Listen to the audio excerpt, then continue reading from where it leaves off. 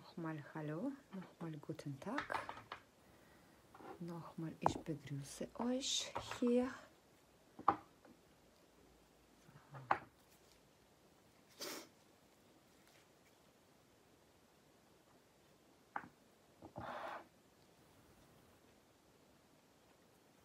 Jetzt kann man weiterarbeiten.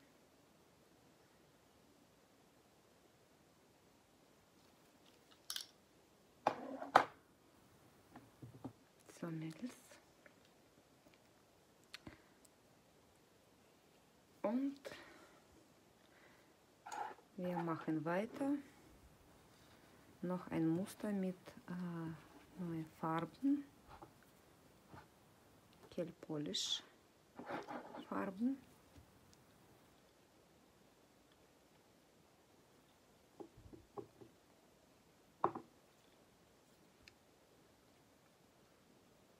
So, Bleistift. Und jetzt nochmal meine Frage. Weiß oder rosa Hintergrund? Welche rosa soll ich euch jetzt zeigen? Weil hier gibt es kleine Nuancen.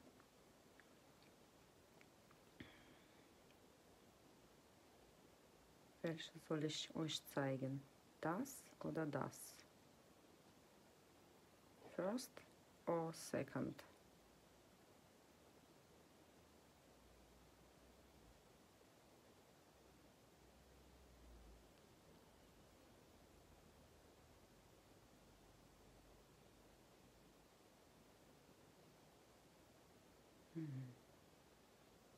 Keine Antwort. Weiß.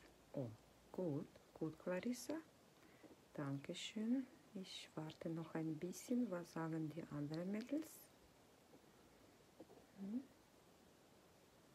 Weißt du warum? Weil, wie ich habe heute schon am ersten Live-Video gesagt, hier sind die Schattierungen deutlicher. Ja, ja, weiß. Ja. Weil hier die Schattierungen sind intensiver.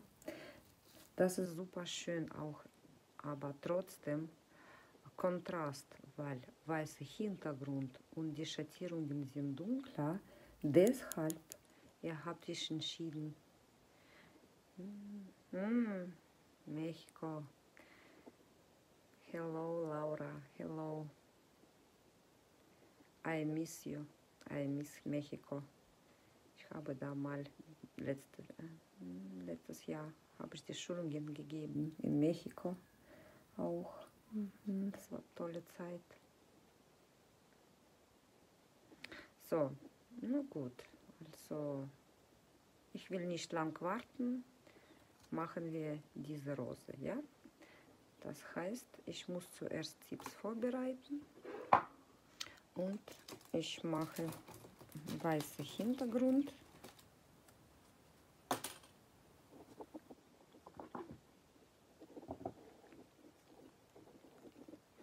Weißer Hintergrund kann man immer verwenden, egal was für eine Nägel macht ihr für den Kunden. Also einen Nagel, so einen Schmucknagel, kann man immer weiß machen und lassen und das passt auch sehr gut.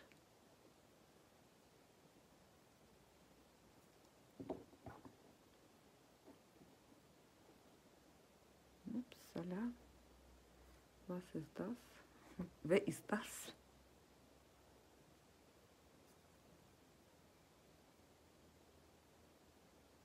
Ich habe noch alte Flasche, die Reste von Weiß. Das ist Nummer 1. Sehr gute Deckkraft. Sehr gute Deckkraft. Deshalb eine Schicht reicht uns auch. Ein Staub.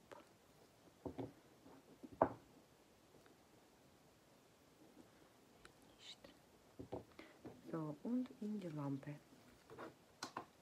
aushärten. Farben, die würden wir jetzt verwenden für diese Rose. Als Hintergrund, wir nehmen wieder Farbe Nummer 63. Das ist hier. Zum Zeigen mache ich so. Weiter brauchen wir Farbe 64 auch. Diese gelbe Farbe, das ist hier. Schon wieder Schattierungen mache ich mit 59. Das ist hier.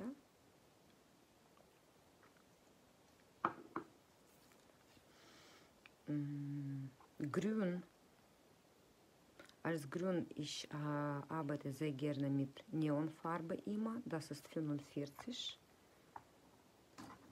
Das ist eine dickflüssige Paste, aber trotzdem für Gelmalerei, trotzdem alle Farben muss man leicht verdünnen. Deshalb, das spielt uns keine Rolle. Hauptsache, Farbton passt, ja? Ja, thank you, Erika. So, das. Und weiß. Weiß auch.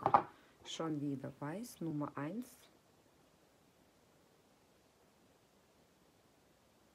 Setze ich hier. Und als Verdünner wie immer extra Hartbase. Die habe ich schon hier. Ja, genug. So. Zuerst machen wir eine Skizze mit dem Bleistift, wie immer.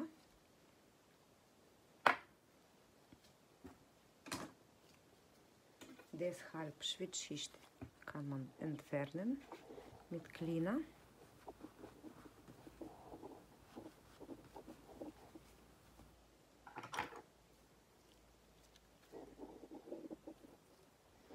So, Rose, das ist ein Kreis. Das ist die einfachste Rose. Sekunde. So, mache ich so. Und so. Hallo Dori. Hallo. Also Rose, das ist ein Kreis.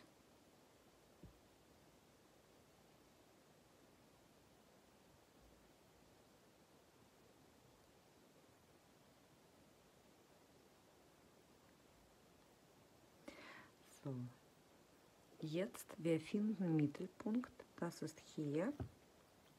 Und ich mache noch einen kleinen Kreis. Das ist zum Beispiel ungefähr hier. Und Rose, was habe ich euch gezeigt? Sieht wie eine Spirale in der Mitte aus. Ja? Also ich beginne immer mit in der Mitte.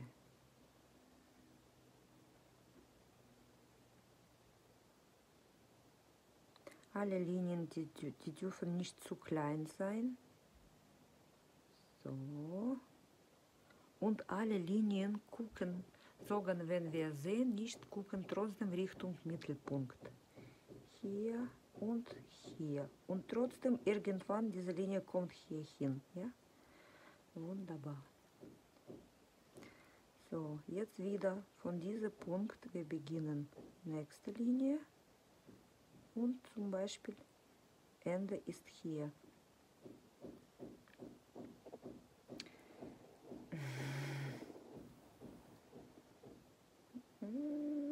Hannah, hello, hello, hello, thank you, thank you, thank you.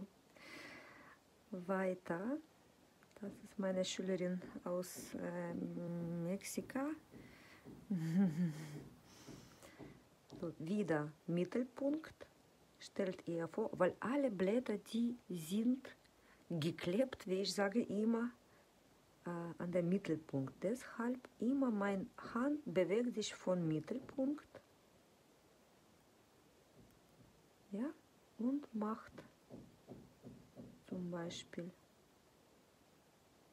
noch so einen Halbkreis. Jetzt mache ich keine schönen Konturen, nichts. Das ist nur Skizze. Nächste Blatt, das ist zum Beispiel von hier auch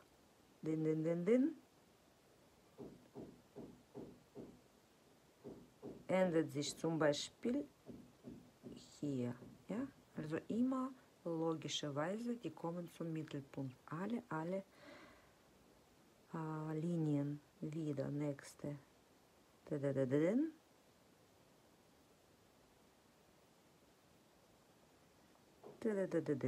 Zum Beispiel so.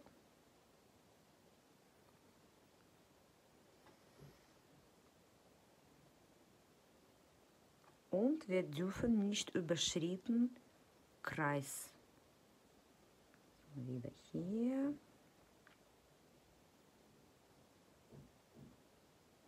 Und bis hier. Bleibt hier noch ein bisschen.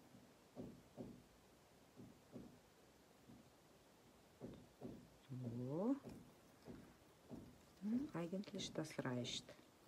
Jetzt die grünen Blätter. Ich male immer 3 Stück. Und die gucken auch Richtung aus diesem Mittelpunkt. Also im Kopf, ich stelle vor eine Linie, bis hier zum Beispiel, ja. Und die Linie zieht sich weiter und das ist eine grüne Blatt. So. Und jetzt nach unten eine Linie.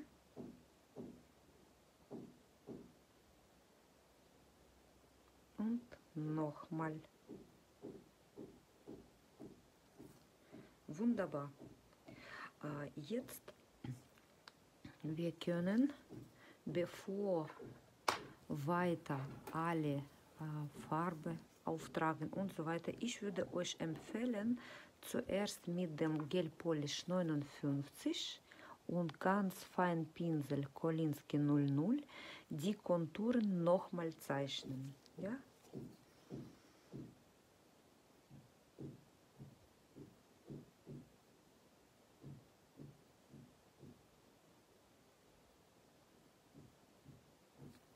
Wie möglich dünn. Sekunde. Ich muss die Palette leicht drehen. So. Ganz, ganz leicht.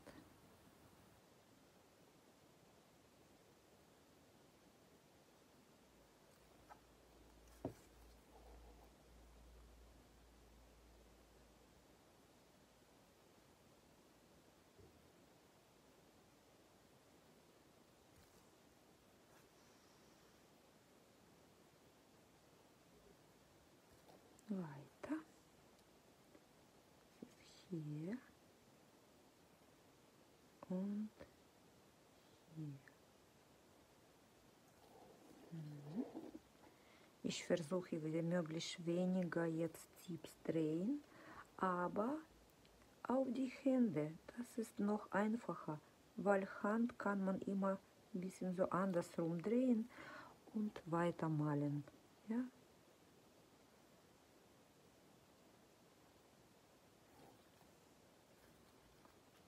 Ups. Staub, Staub, böse Staub.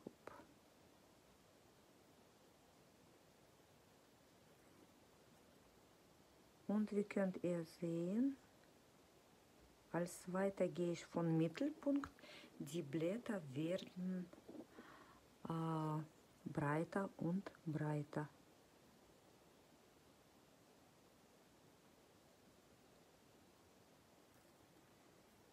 So. Hände ein bisschen zittern. Kamera auch.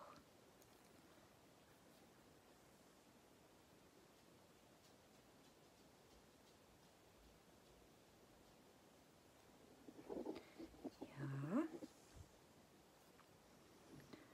Und kann man auch für die grünen Blätter auch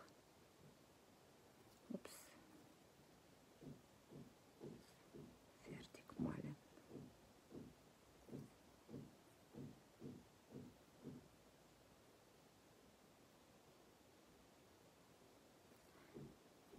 So, diese Rippen, ich nenne das Rippen, die sollen immer auch symmetrisch sein.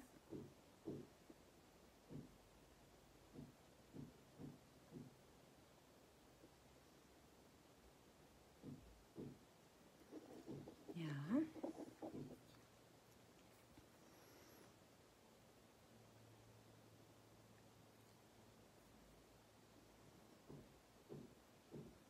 Mädels, ich brauche ein bisschen Kontakt mit euch.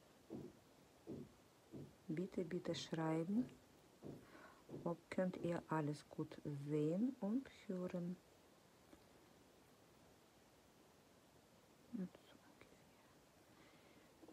Wunderbar. In die Lampe aushärten lassen. Jetzt 30 Sekunden wird das reichen auch. Hintergrund. Ich mache mit dem Pinsel ein bisschen breiter, Größe 1. Das ist Nail Art Oval 1.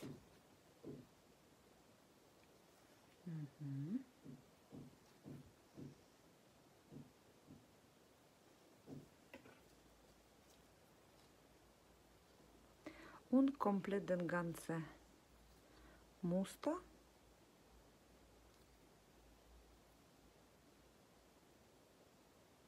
mit Konturen auch gleichmäßig. Das ist eine Farbe pur. Ich habe diese Farbe nicht verdünnt. Die Farbe ist nicht verdünnt mit dem Base, mit der Base. Base brauche ich nicht. Jetzt ohne Base.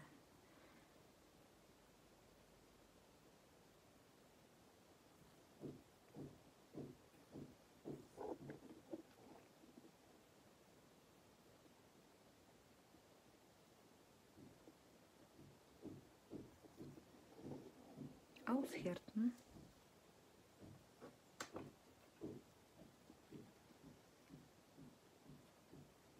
Goldwert. Ach komm, danke, danke.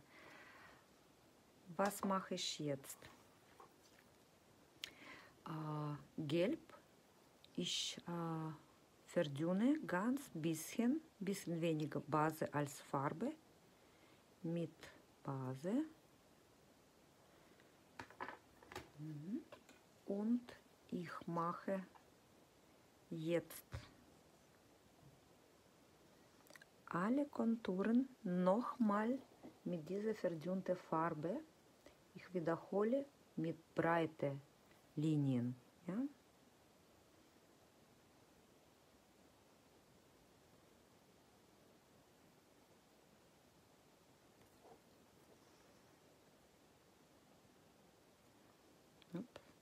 Sogar zu breit. Das ist nicht schlimm, das kann man immer korrigieren. Sobald es war noch nicht in der Lampe.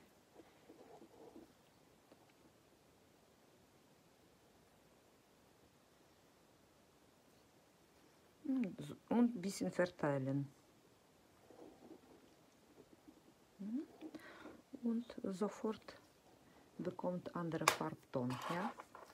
Und auch Gelb pur ohne Base. Ich trage auf die grünen Blätter. Die werden zuerst gelb bei mir. So, und um unsere Zeit sparen, das kann man sofort auftragen.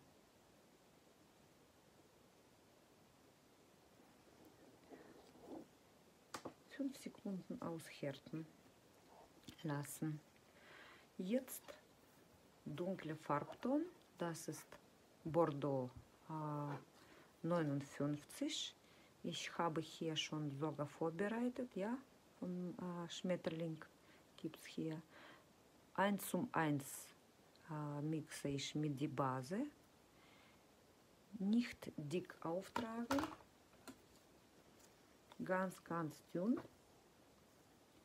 Flüssig, also wirklich ganz flüssig und fast durchsichtig muss die Farbe sein. Und Außenkonturen lasse ich frei, aber alle anderen wiederholen nochmal.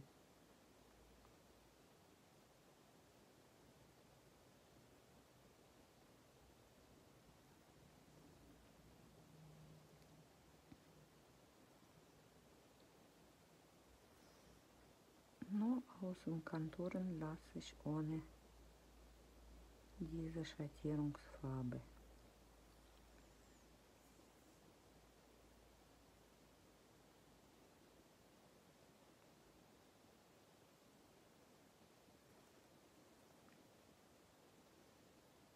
ist wirklich ein Studio-Design. Dann kann man sehr schnell anbieten. Und um die Konturen alle richtig auftragen, ich würde euch empfehlen, sich bewegen immer von außen nach innen.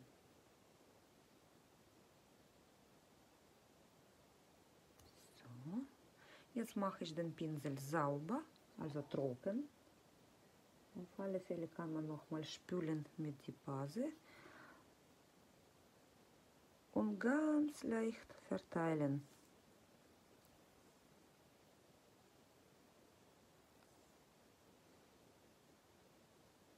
Es muss keine deutliche Grenze sein, keine gerade Grenze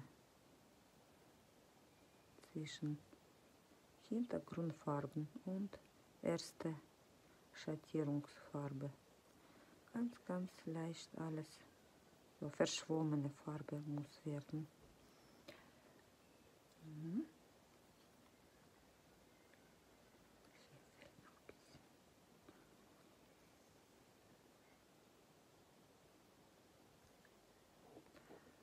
Wunderbar. Ein paar Sekunden aushärten. 2-3 Sekunden. Hey sister, hi Isaac, hello, hello. How are you? You're beautiful. Oh, I miss you. I miss you. Very, very, very, very, very.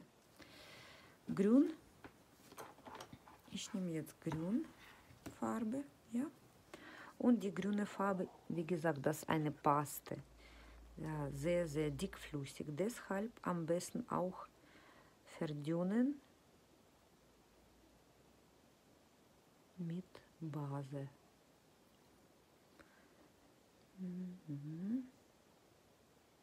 Ich denke, heute alle meine mexikanische Schüler, die haben mich besucht. Oh, das ist so schön. Grün.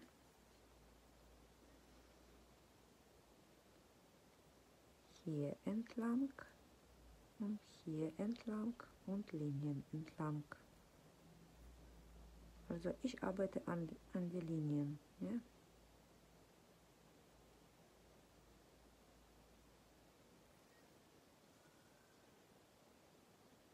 Thank you, Isaac. I love you. You are the best. Wunderbar. Jetzt kommt noch eine Schicht von Schattierung. Das ist ganz wichtig. Und zum diese verdünnte Farbe, ich gebe nochmal Dunkelfarbton. Ja? Also die muss trotzdem flüssig bleiben, aber schon ein bisschen dunkler.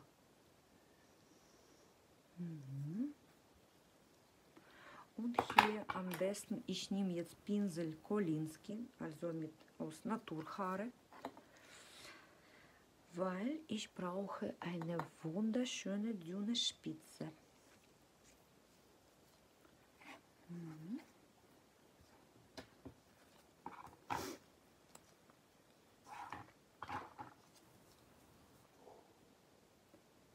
Zweite Schicht vom Konturen soll auch nicht so breit sein. Ich beginne wieder von außen nach innen, also ich bewege mich, sage ich.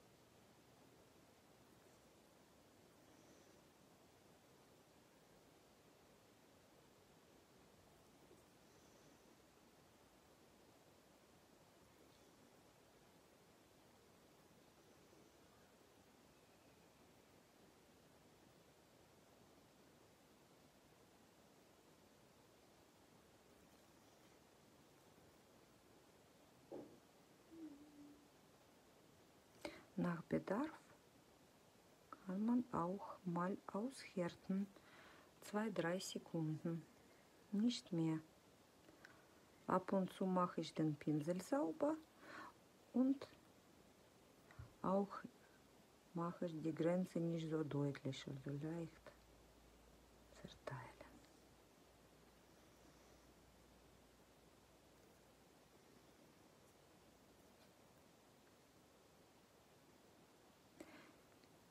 So, besonders zum Beispiel hier muss dunkel sein oder hier kann man sogar noch einen Tropf setzen.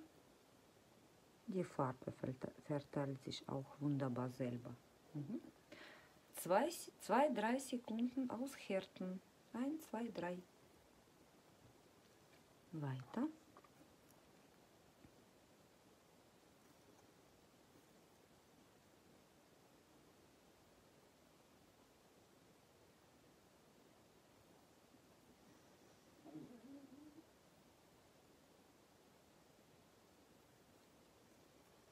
Auch mit dem sauberen Pinsel die Farbe leicht verteilen.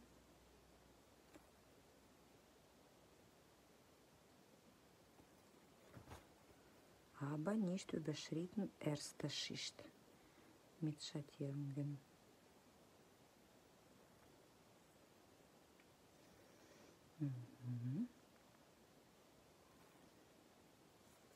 Auch ein paar Sekunden aushärten.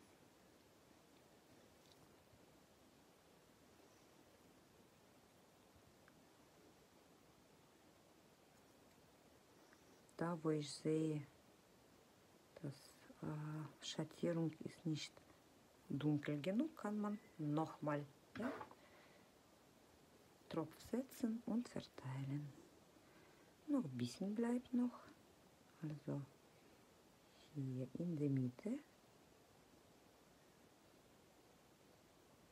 Und biegen bis hier.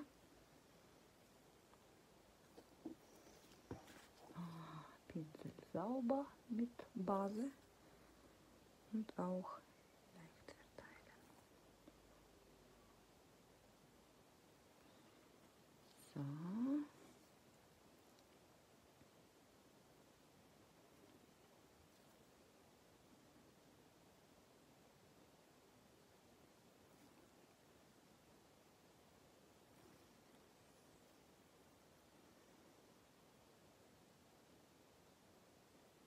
Natürlich, ich werde sehr, sehr froh, wenn ihr macht das zu Hause. Üben, malen und dann auch bei Facebook posten. So.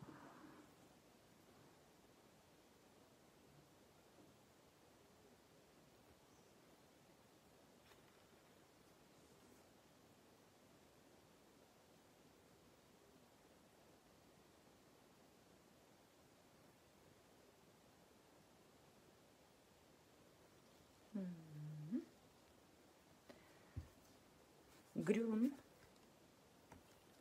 plus Bordeaux.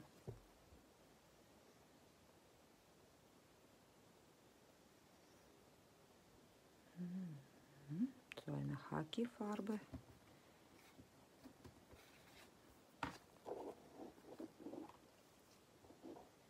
Und direkt machen wir die Schattierungen für Thank you für die Liken.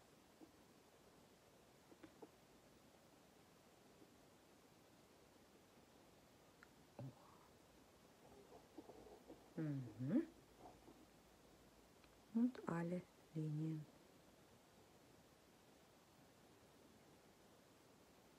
Es muss schön dunkel sein. Hier kann man sogar die ganze so machen.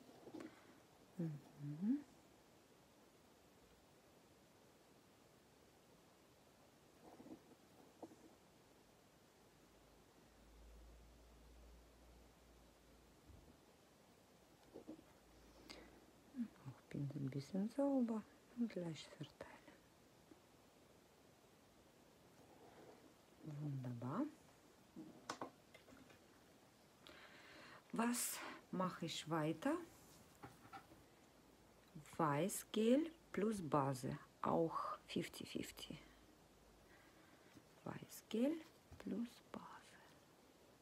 Ui, zu viel. Ein bisschen gelb gekommen, ist nicht schlimm, passt auch. Sehr, sehr gleichmäßig mischen die Farben. Und auf Außenkonturen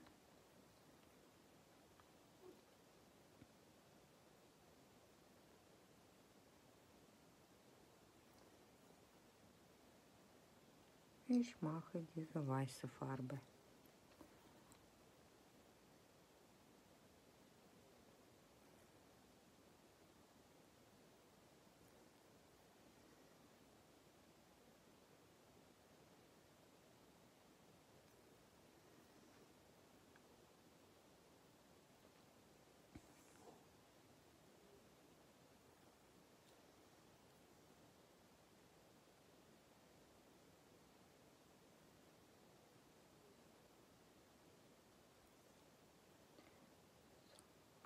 Alle Konturen. Nach Bedarf kann man auch einige Linien korrigieren, perfektionieren mit dem sauberen, trockenen Pinsel.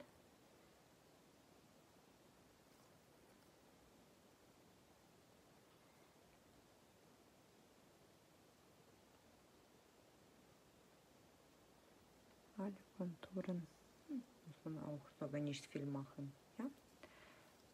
Wunderbar.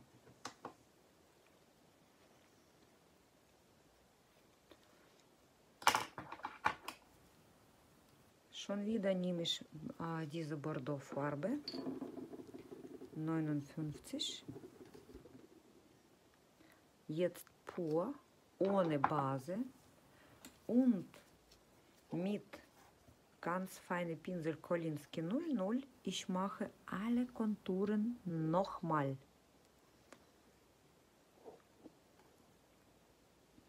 Außer Außenkonturen. Die lassen wir so wie, also ohne Konturen. Und jetzt kann man auch ein bisschen mit dem Pinsel spielen, sage ich so. Und die Spitzen vom Blühblätter ins Form bringen. Ja?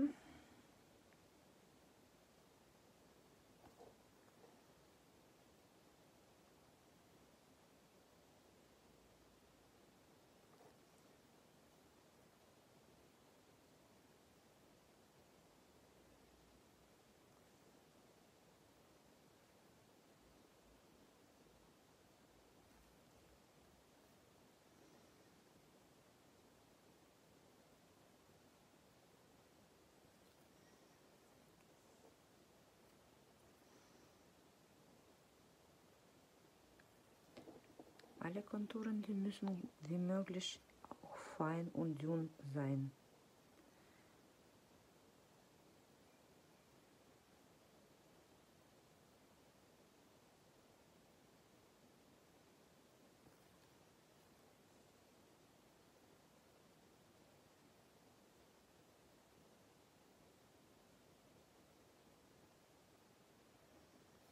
Ja.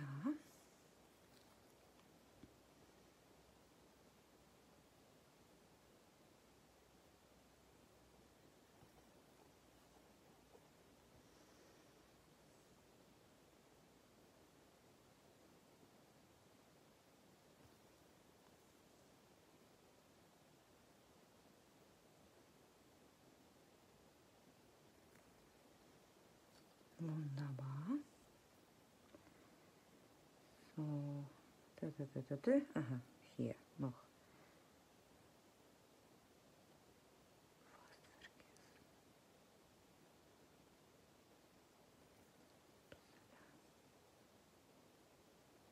Manchmal sogar wenn die Hand zittert sich, ich lasse das trocken, ein paar Sekunden, das passt auch, ja, dass dann die Blätter, Rosenblätter, die sehen mir lebendiger aus. So, in der Mitte nochmal Pünktchen.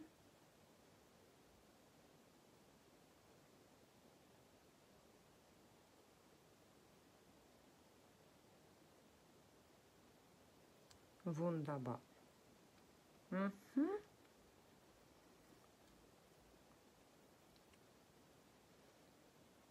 Hier habe ich noch vergessen.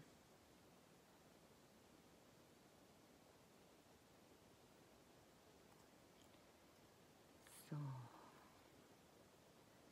Fertig. Mhm. Jetzt muss man komplett aushärten lassen und versiegeln mit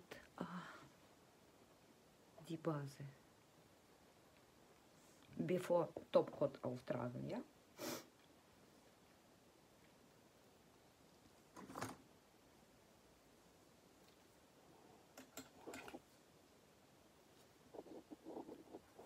Oder kann man hier, ich habe jetzt Lust, ein paar Pünktchen setzen. Mal da, mal hier. Oh, keine Ahnung warum. Einfach so. Weil ich will. Sag ich so.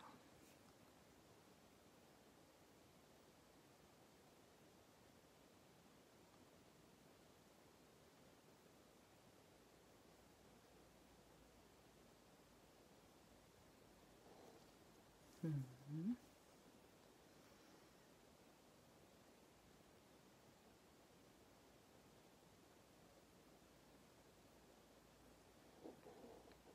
Ich denke, das passt auch, oder? Was sagt ihr? Ja, das passt. Also mich muss man bremsen.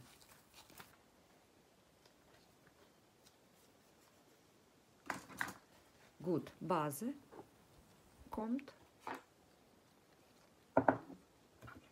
Extra hart Base. Ganz, ganz dünn auftragen.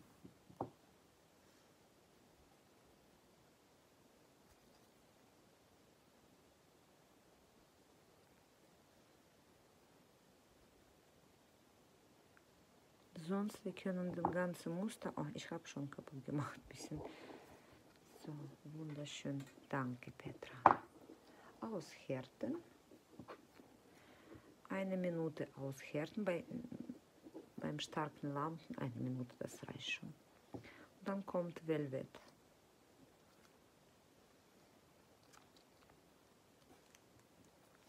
Topcoat Velvet.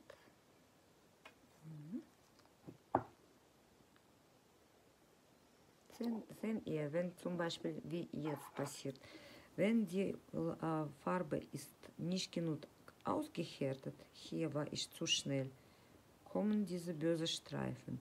Und wenn wir tragen Matt Velvet ohne Base, egal wie lange war Muster in der Lampe, das passiert auch. Deshalb, also die ganze Farbe zieht sich nach unten. Deshalb am besten immer, egal was für eine Mattversiegler verwendet ihr, zuerst dünne Schicht von Base auftragen. Und wie gesagt, natürlich, ihr könnt das lassen mit Topcoat versiegeln. Aber für die Kamera finde ich das besser. Und Muster als so Schmucknagel sieht auch immer edler. So, das kommt in die Lampe.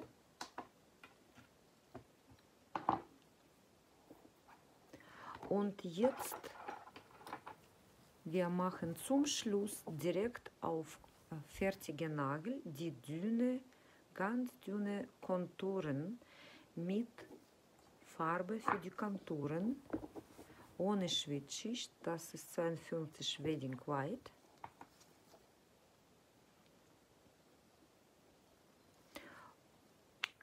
Und natürlich, es muss eine fein, dünn, also feinster Pinsel sein. Entweder Feinline 00 oder Kolinsky 00.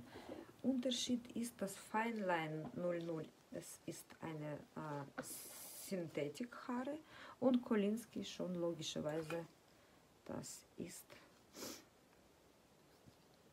Naturhaare, Pinsel. So, jetzt drehe ich die Palette. Mache ich Pinsel dünn, sauber. Danke, Nataschka. Und Außenkonturen. Jetzt muss man natürlich die erste Konturen, die Spitzen auch schön bemalen. Aber ich lasse trotzdem weiße Konturen innen ein bisschen. Sonst weiß auf weiß sieht nicht so toll aus. Und sie müssen auch wie möglich dünn und fein sein, Mädels. Kann man auch ein bisschen so leicht, wie ich sage immer, Parkinson-Linien machen.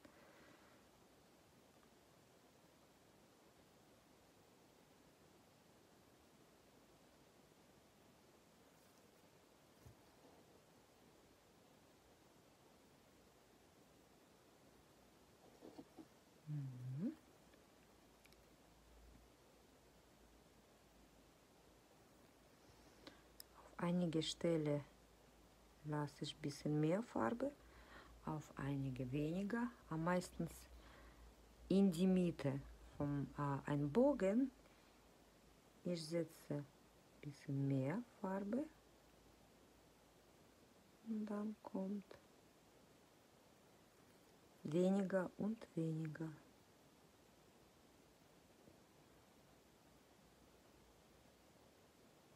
Und manchmal muss man ganz gut und kritisch auf den Muster schauen, um überlegen, ob muss man unbedingt alle Konturen nochmal mit dem Weiß bemalen, ja? Das ist auch Frage. So, auf alle Fälle ein paar Sekunden in die Lampe.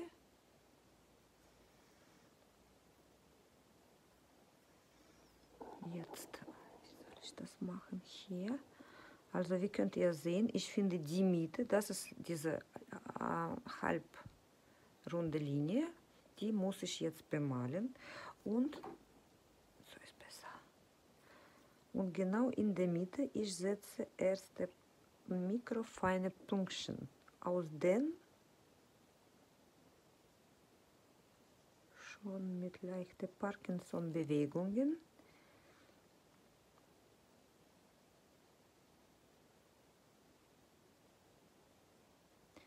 wir ziehen weiter die Farben.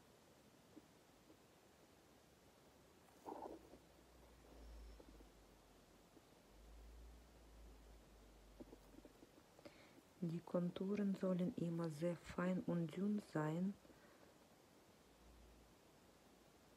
Das ist wieder sogenannter Teufel, der versteckt sich. Ja, in Kleinigkeiten.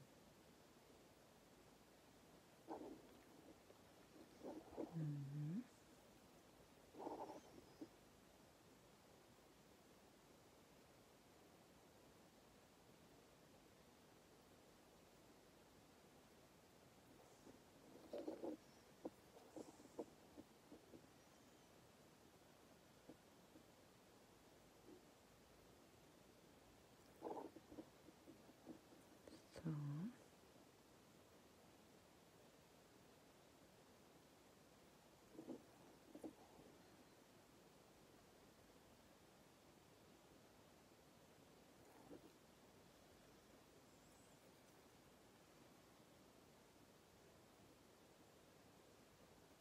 Und wieder dankbar dunkle Farben.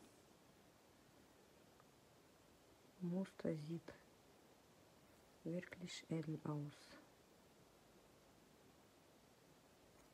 Dunkle Farbe, ich meine Schattierungen. Also es ist dieser Kontrasteffekt.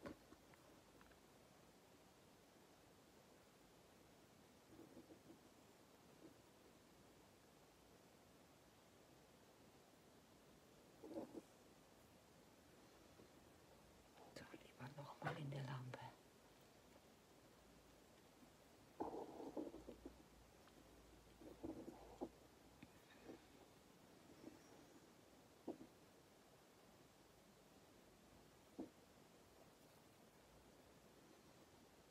Besonders Vorsicht, ich arbeite in der Mitte,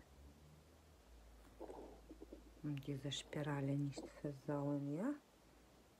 So wichtig hier alles deutlich lassen, weil unsere Rose hat nicht viel Rosenblätter. Deshalb. So.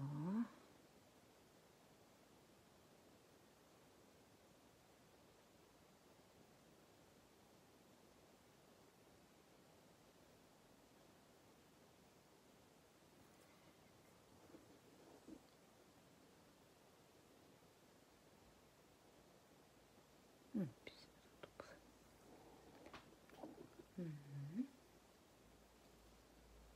Noch 2 Blätter.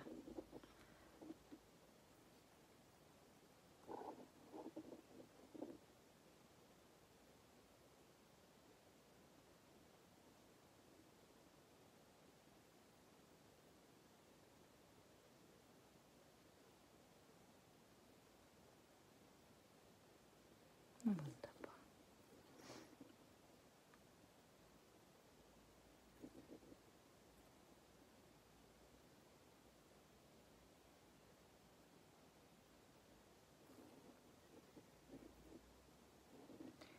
Hier mir fehlt deutliche Konturen. Oh, hier kann man nochmal korrigieren. Wunderbar. Eigentlich Muster ist schon fertig. Was kann man auch, um das perfektionieren oder lebendiger Muster machen? Das können wir mit Superschein ohne Schwitzschicht, ja, Versiegler, noch ein paar frisches so wie Wassertropfen setzen.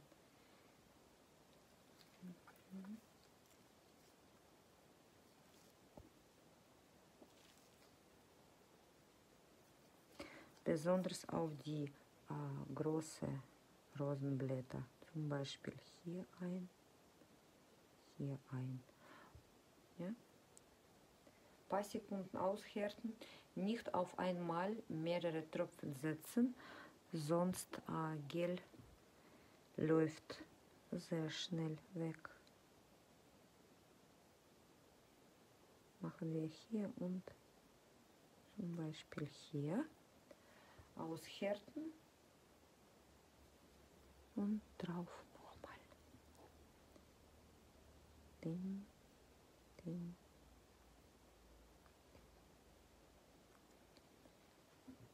Wenn Kundin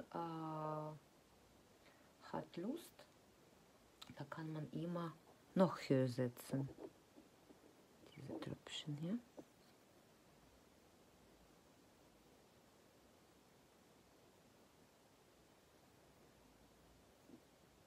Die stören am meisten nie. Wunderbar.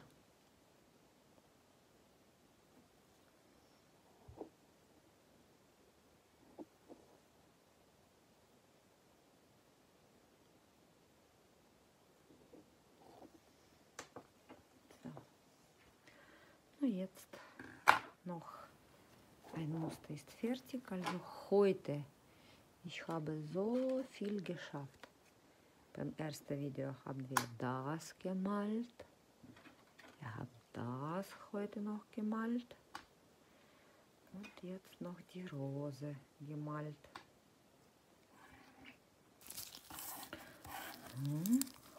Hoffentlich, es war interessant. So, Mädels, jetzt ich warte auf eure Rosen und Schmetterlinge und Ananasen. Da würde ich sehr, sehr gerne sehen, was macht ihr. Bitte posten in Facebook. Und ja, und wir sehen hoffentlich bald wieder. Ich bedanke mich nochmal und ich wünsche euch einen fantastischen Tag. Ciao, ciao. Danke, danke, Mädels. Dankeschön. Das ist ganz lieb. Danke.